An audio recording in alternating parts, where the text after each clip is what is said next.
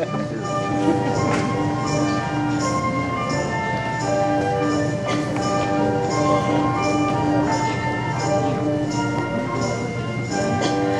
called for me, Father?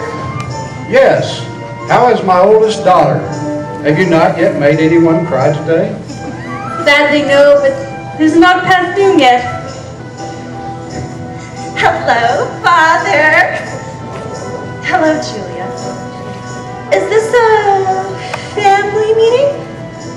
Alexandra, where were you this afternoon? You were supposed to be here with me. I grow weary of doing your tasks and mine. You were about to find ribbons again, weren't you? Trying to make yourself look more beautiful than Magus. What gave you that idea? What are you? My private guard? I don't have to explain myself to you. Do you see how she treats me, Father? Do you see what I have to put up with? That's quite enough. To answer your question, Alexandria, yes, this is a family meeting. And I've brought you here to discuss several things. First, Julia, your tour of... Oh, Father, thank you! You're going to send me on a tour of Asia, Egypt, Syria. Oh, Father, thank you! It's just what I always wanted! Actually, no. I'm sending you to Hispania, as we decided to further your cultural education. No, Father! You decided that! I distinctly remember that we together decided on a tour to Hispania, just as I did when I was a child of your age. Besides, Asia and Egypt is on the other side of the Mediterranean. Thus the basis of their appeal. I will not let you travel to those foreigners. Besides, you could be kidnapped or worse. Let's hope for something worse. Father, ask Alexandra where she was this afternoon.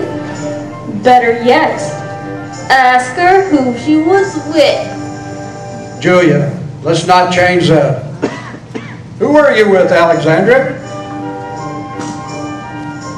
Now, don't get upset, Father. But there is this man who has no position to speak of, I might add. And I think I might be in love. Wait, I will hear no more. The answer is no, Alexandria. I will not have you carrying on with a common man or any other man for that matter. But Father, he's not common. What is the 2 rules of being of royal blood? Number 1, you will not marry beneath yourself. Number 2, you don't marry before your older daughter. You've been raised from a child to know the reasons behind this. Why do you test me now? But Father, that's not fair. Go ahead, Alexandra. Throw a fit. Maybe it will help. Will you please keep quiet? We are focusing on me here. I'm the only emperor's daughter in the history of this world that has to wait for her older sister to get married. Father, please, it's not fair.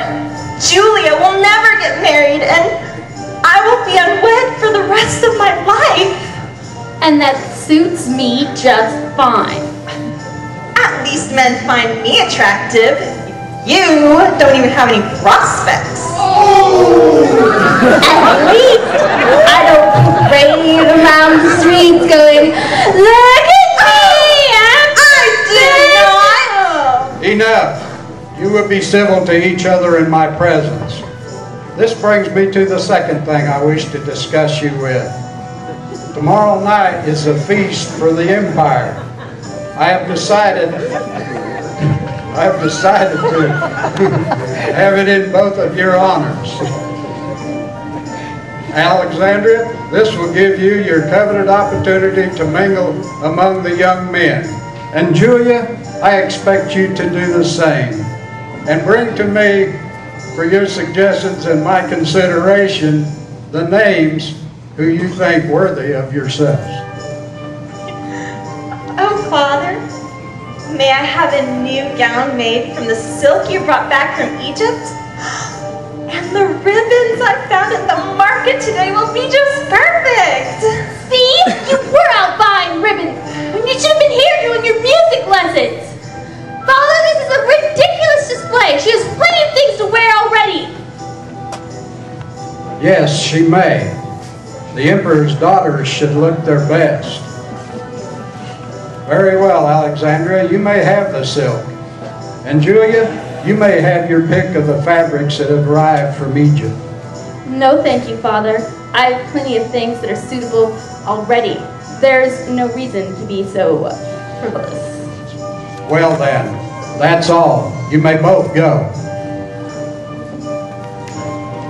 Don't get your heart set on Marcus, Alexandra. I have no intention of finding anyone at the feast, or for getting married at all for that matter. You should better content yourself with tours of Hispania and music lessons, because that is all you have to look forward to.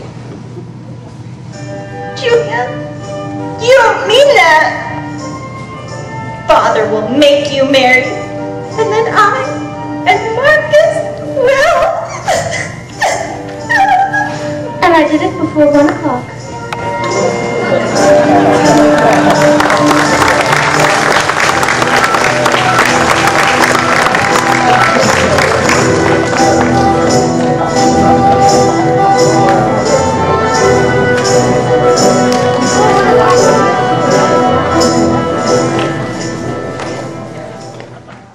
And now it's time for Silly Songs with Flavius and Cornelia, the part of the show where Flavius and Cornelia come out to sing a silly song. So without further ado, Silly Songs with Flavius and Cornelia.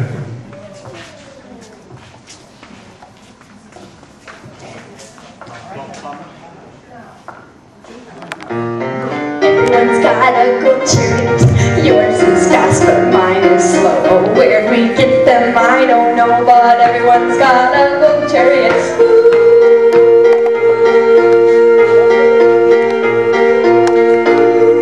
I took my chariot to the forum, got its wheels stuck in the door, crashed into the emperor's store. Oh, everyone's got a good chariot.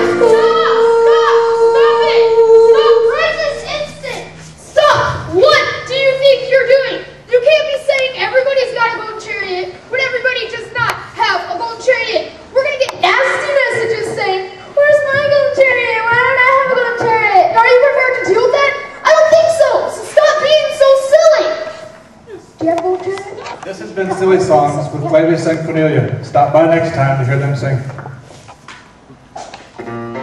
Everyone's got a servant or two. Yours is pink, but mine is blue. Oh, where'd we get them? I don't know, but everyone's got a servant.